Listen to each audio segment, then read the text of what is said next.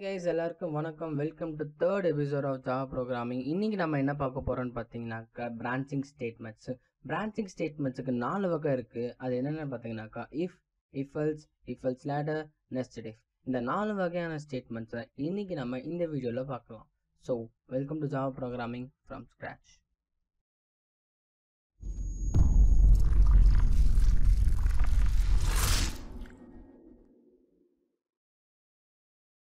Okay guys, இப்போ நம்ம பார்க்குறது வந்து சிம்பிள் இஃபோட ஃப்ளோ சார்ட். இந்த ஃப்ளோ சார்ட் எதுக்குன்னு கேட்டிங்கனாக்கா கண்ட்ரோல் ஃப்ளோ எப்படி போகுதுன்னு தெரிஞ்சுக்கிறதுக்காக ஃப்ளோ சார்ட் பண்ணுறோம். ஸோ ஃப்ளோ சார்ட் பண்ணிட்டாலே நம்மளுக்கு வந்து கரெக்டாக நம்மளுக்கு வந்து கோடிங் போட்டுடலாம்.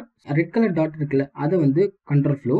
ஸோ கண்ட்ரோல் ஃப்ளோ எப்படி போகுது நல்லா உன்னிப்பாக கவனிங்க. இப்போ பார்த்தீங்கன்னாக்கா கண்ட்ரோல் ஃப்ளோ வந்து கண்டிஷன் போகுது. கண்டிஷன் ட்ரூவா இல்லையான்னு செக் பண்ணுது. ட்ரூவாக இருந்துச்சுன்னா ட்ரூ பிரான்ச் வழியாக வந்து ஸ்டேட்மெண்ட் பிரிண்ட் பண்ணுது. சப்போஸ் கண்டிஷன் தப்பாக இருந்துச்சுன்னா, அதாவது ஃபால்ஸாக இருந்துச்சுன்னா ஃபால்ஸ் பிரான்ச் வழியாக வந்து வெளியே போயிடும்.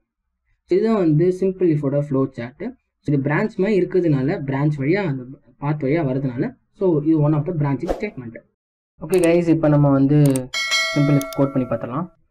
ஸோ நான் ஒரு கிளாஸ் கிரியேட் பண்ணுறேன். Public class demo. எப்போவுமே டெமோவில் தான் பண்ணும். ஸோ டெமோவில் பண்ணிடலாம். இப்போ வாய்ட் மெயின் கிரியேட் பண்ணுங்கள். ஓகேவா?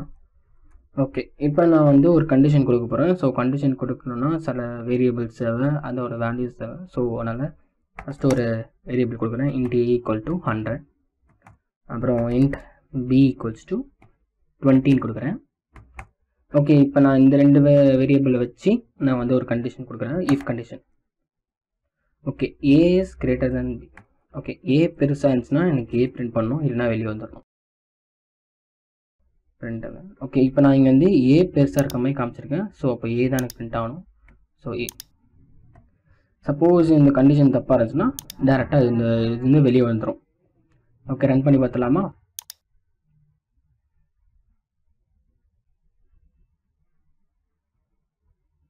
ம் 100 வந்துச்சு. பார்த்தீங்களா? நம்ம இங்கே என்ன கொடுத்துருக்கோம்? 100. ஸோ 100 வந்துச்சு. இப்போ சப்போஸ் நான் கண்டிஷன் தப்பாக கொடுத்துருந்தேன்னா எனக்கு என்ன பிரிண்ட் ஆகும்? ஒன்றுமே பிரிண்ட் ஆகும். வெறும் அப்படியே நார்மலாக வரும். பார்த்தீங்களா? ஒன்றுமே பிரிண்ட் ஆகல இந்த இடத்துல. ஸோ இதுதான் சிம்பிள் இஃப். நம்ம அடுத்தது என்ன பார்க்க போகிறோம்னு பார்த்தீங்கன்னாக்கா if else statement. Okay, if else statement flow chart பார்த்துடலாம். இங்கே பார்த்தீங்கன்னாக்கா கண்ட்ரோல் ஃப்ளோஸ்க்கு இந்த கண்ட்ரோல் ஃப்ளோஸ் பண்ணி இப்போ கண்டிஷனுக்கு போகும்போது கண்டிஷனுக்கு போனோடனே கண்டிஷன் கரெக்டாக இருக்கா இல்லைன்னு செக் பண்ணு. கரெக்டாக இருந்துச்சுன்னா ட்ரூ பிரான்ச் வழியாக வந்து இஃப் ஸ்டேட்மெண்ட்டோட பிரிண்ட் பண்ணுது. ஸோ தப்பாக இருந்துச்சுன்னா இங்கே நம்மளுக்கு எல்ஸ் பிளாக்னு ஒன்று இருக்குது. ஸோ தப்பாக இருந்துச்சுன்னா மட்டும் தான் எல்ஸ் பிளாக் போகும். ஸோ எல்ஸ் பிளாக்குக்கு போயிட்டு அங்கே இருக்க ஸ்டேட்மெண்ட் பிரிண்ட் ஆகுது.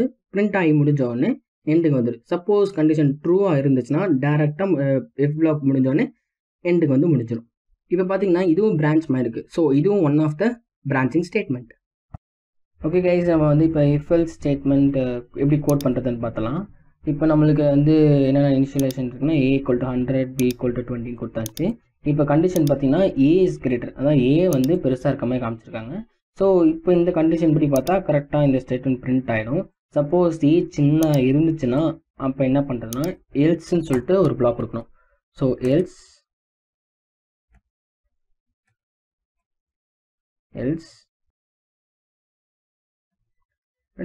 பி. ஓகே, கண்டிஷன் செக் பண்ணுது. ஏ பெருசாக இருந்துச்சுன்னா ஏ பிரிண்ட் பண்ணணும், பி பெருசாக இருந்துச்சுன்னா பின்னு பிரிண்ட் பண்ணும். ஆனால் இப்போ இங்கே கொடுத்துருக்க கண்டிஷன் படி பார்த்தா ஏ தான் பெருசு. ஸோ அதனால் ஏ தான் பிரிண்ட் ஆகும். பார்த்தீங்கன்னாக்கா இப்போ உங்களுக்கு 100ன்னு அவுட்புட் வரும் பாருங்க.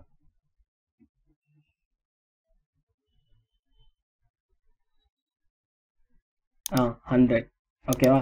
இப்போ சப்போஸ் நான் வந்து கண்டிஷன் மாற்றுறேன், அதாவது இனிஷியலைசேஷன் மாற்றுறேன். ஏ வந்து 10ம் பி வந்து 20. இப்போ வந்து பி தான் பெருசு.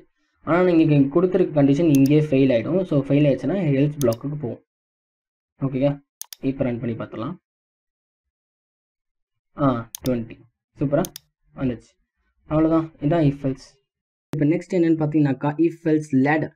ஓகே, இஃப் எல்ஸ் லேடர் அப்படின்னா ஒரு கண்டிஷன் ஃபெயில் ஆகிடுச்சுன்னா அது இன்னொரு கண்டிஷன் போகும். ஸோ அந்த கண்டிஷனும் ஃபெயில் ஆகிடுச்சுன்னா இன்னொரு கண்டிஷன் போகும். ஸோ அதே மாதிரி எவ்வளோ கண்டிஷன்ஸ் யூசர் கொடுத்துருக்காங்களோ அவ்வளோ கண்டிஷன்ஸ் இருக்கும்.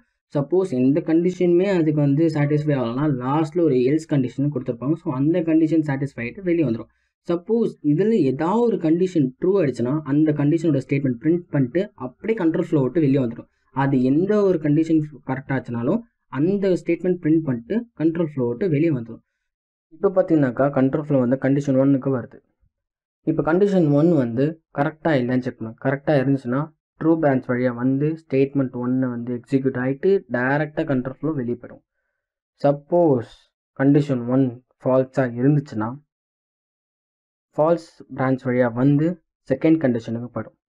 இப்போ செகண்ட் கண்டிஷனும் ஃபால்ஸாக இருந்துச்சுன்னா அதே மாதிரி நெக்ஸ்ட் கண்டிஷனுக்கு போகும். சப்போஸ் செகண்ட் கண்டிஷன் ட்ரூவாக இருந்துச்சுன்னா செகண்ட் ஸ்டேட்மெண்ட்டுக்கு போயிட்டு எக்ஸிக்யூட் ஆகிட்டு வெளியே போய்டும். இதே மாதிரி எவ்வளோ கண்டிஷன் யூசர் கொடுத்துருக்காங்களோ அவ்வளோ கண்டிஷனுக்கு இதே மாதிரி நடக்கும். லாஸ்ட்டில் எந்த கண்டிஷனுமே எனக்கு சாட்டிஸ்ஃபை இல்லைனா லாஸ்ட்டில் ஒரே ஒரு எல்ஸ் கண்டிஷன் இருக்கும் அங்கே பார்த்தீங்கன்னாக்கா. ஸோ இப்போ கண்ட்ரோல் ஃப்ளோ வந்து லாஸ்ட்டு எல்ஸ் கண்டிஷனுக்கு போயிடுச்சு. இப்போ இந்த எல்ஸ் கண்டிஷன் எக்ஸிக்யூட் ஆகிட்டு வெளியே வந்துடும் கண்ட்ரோல். ஸோ இப்போ பார்த்தீங்கன்னாக்கா இது பிரான்ச் வைஸாக வரதுனால இது one of the branching statement. Okay guys, இப்போ நம்ம என்ன பார்க்க போகிறோம்னு பார்த்தீங்கன்னாக்கா இஃப் எல்ஸ் லேட்டரோட கோடு. இது கரெக்டான எக்ஸாம்பிள் என்னென்னு பார்த்தீங்கன்னா மார்க்ஸ் தான். ஓகே, ஏன்னா அதில் நிறைய கண்டிஷன்ஸ் இருக்கும். இவ்வளோ மார்க்லேருந்து இவ்வளோ மார்க் எடுத்தால் இதுக்கு ஒரு இதுக்கு ஒரு கிரேடு, இந்த மார்க்லேருந்து இந்த மார்க் எடுத்தால் இதுக்கு ஒரு கிரேடு அப்படின்னு இருக்கும்ல. ஸோ அதனால நிறைய கண்டிஷன்ஸ் இருக்குன்றதுனால நம்ம இதுக்கு கரெக்டான எக்ஸாம்பிள் இது இருக்கும். ஸோ இப்போ நம்மளுக்கு வந்து மார்க்ஸ் இன்ட் மார்க்ஸ் ஓகே, எவ்வளோ மார்க் கொடுக்கலாம்? ஒரு 60 கொடுக்கலாம். ஓகேங்களா, 60 அவுட் ஆஃப் 100 60. ஓகே, இப்போ ஃபஸ்ட்டு கண்டிஷன் பார்த்தீங்கன்னாக்கா இஃப் மார்க்ஸ் அங்கே மார்க்ஸ் இருக்கும் லெஸ் தென் மார்க்ஸ் வந்து less than 50னா fail. So S system dot out dot brindle என்ன பண்ணணும்? ஃபெயில். என்னடா எப்போ பார்த்தாலும் ஃபெயிலே தான் ஆரம்பிக்கிறோம், பரவாயில்ல விடுங்க. எல்ஸ் இஃப் அப்படி இல்லைன்னா எனக்கு இன்னொரு மார்க் தேவை, இன்னொரு condition. Marks is greater than 60, greater than or equal to 60 na system dot out dot println pass. Okay, இப்போ அதே மாதிரி இன்னொரு கண்டிஷனை கொடுக்குறேன். எனக்கு இன்னொரு கண்டிஷன் வேணும்ப்பா. இஃப் எல்ஸ் இஃப் கண்டிஷனே கொடுக்கல பார்த்தீங்களா, கிறுக்கு வேறு நிறைய பண்ணுவேன். ஸோ ஓகே, அதெல்லாம் கண்டுக்காதீங்க. மார்க்ஸ் கிரேட்டர் தேன் 70 அப்படின்னா sorry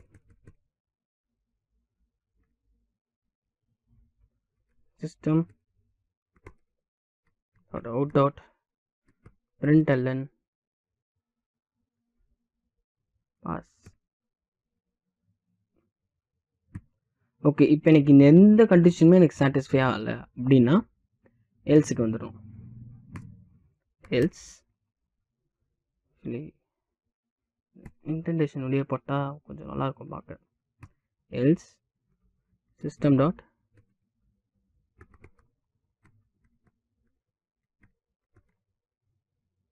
brindle under great.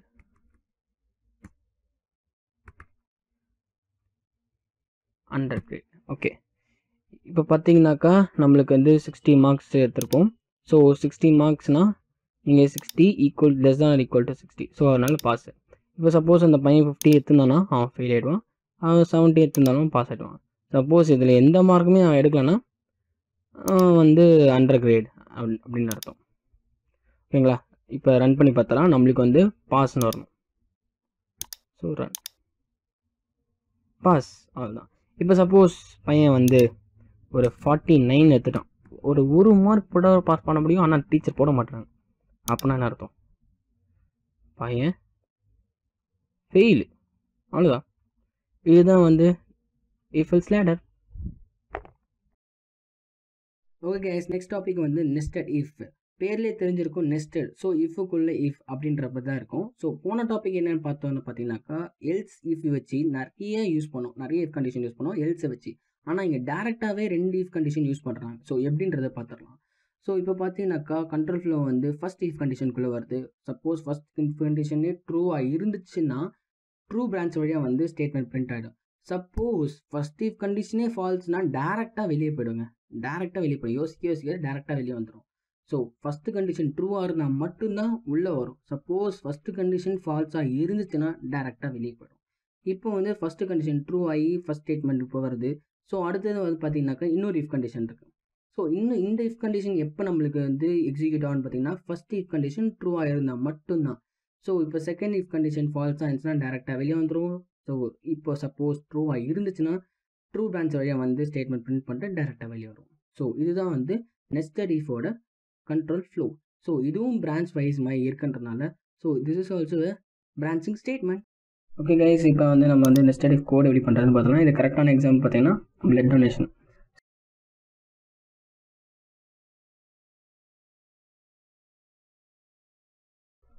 Okay, இப்போ நான் இன்ட் ஏஜ்னு கொடுத்துறேன்.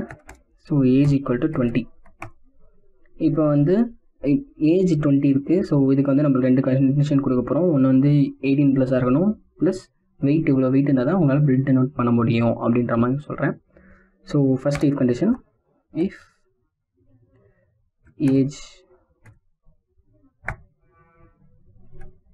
Age greater than R equal to 18+ இருக்கணும். ஓகே, இப்போ இதுக்குள்ளே இன்னொரு இஃப் கண்டிஷன் நம்ம எல்ஸ் யூஸ் பண்ணி இஃப் கண்டிஷன் யூஸ் பண்ணால் இதுக்குள்ளே இன்னொரு இஃப் கண்டிஷன் யூஸ் பண்ணுறோம். ஸோ இப்போ இந்த இஃப் கண்டிஷனில் வந்து வெயிட் இஸ் கிரேட்டர் தேன் ஒரு 65 மேலே இருந்தால் 65ன்றது கொஞ்சம் அதிகம். 60 மேலே இருந்தால்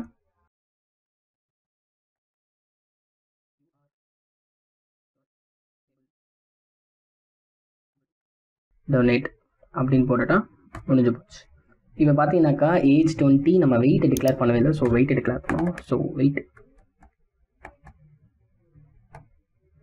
வெயிட்டை வந்து ஒரு 70 வச்சுக்கலாம்.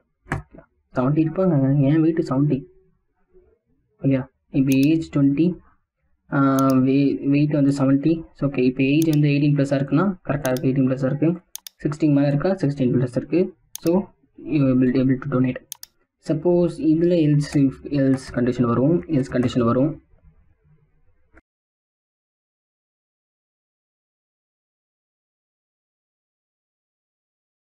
டு டொனேட் ஓகேவா, டொனேட். இப்போ இதுக்கு ஒரு எல்ஸ் கண்டிஷன் இருக்குல்ல. சப்போஸ் ஃபஸ்ட்டு கண்டிஷனே சாட்டிஸ்ஃபை ஆகலைன்னா டேரெக்டாக இந்த எல்ஸ் கண்டிஷன் வந்துடும்.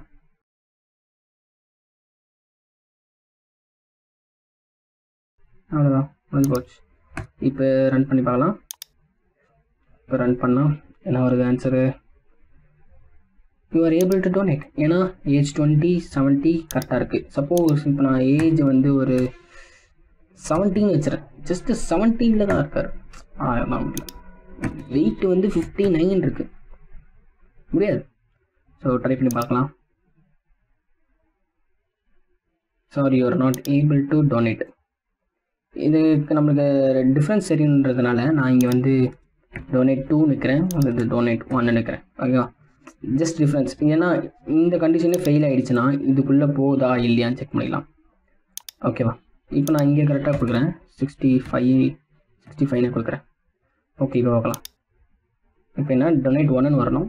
பார்த்தீங்களா, ஃபஸ்ட்டு கண்டிஷனே சாட்டிஸ்ஃபை ஆனால் இந்த கண்டிஷனுக்குள்ளேயே போகல, டேரெக்டாக இங்கே வந்து முடிஞ்சு கண்ட்ரோல் ஃப்ளோ வெளியே வந்துடுச்சு. ஸோ இதுதான் வந்து nested if. So these are the 4 branching statements: simple if else ladder, and nested if. Thank you for watching this video. Let me see you in the next video. Thank you. Bye.